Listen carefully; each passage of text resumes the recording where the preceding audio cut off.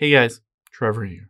And in this video, I'm going to show you how to check your new iPhone IMEI number. It's pretty quick and easy, so let's jump right in.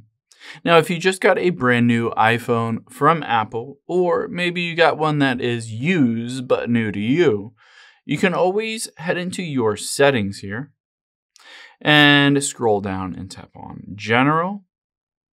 And then at the very top, tap on About. You'll be able to see your model number, your serial number, and if you scroll down, you can see your IMEI number right here. Now, I can tap and hold on it and hit copy if I wanted to use that somewhere else to check to make sure it's a legit IMEI number or if there are any issues with it.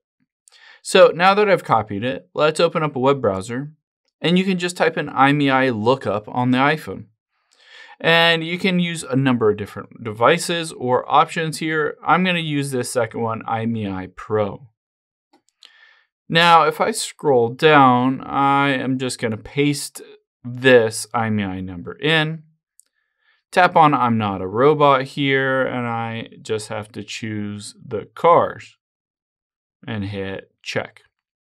So what this will do is it will look up that IMEI number to find statistics and information about that specific phone, whether that phone has any issues with it, and all of that. So you can see here the IMEI brand, phone, iPhone 14 Pro, the serial number, the region, whether Find My iPhone is on or off. If you just bought this phone and you haven't set it up, it should be off.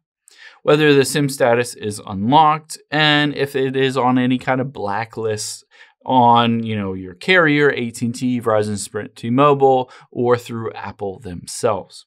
If all of this looks good, then you should be able to be good with moving forward with your new phone.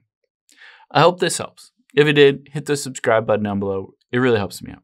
And I'll catch you on the next one.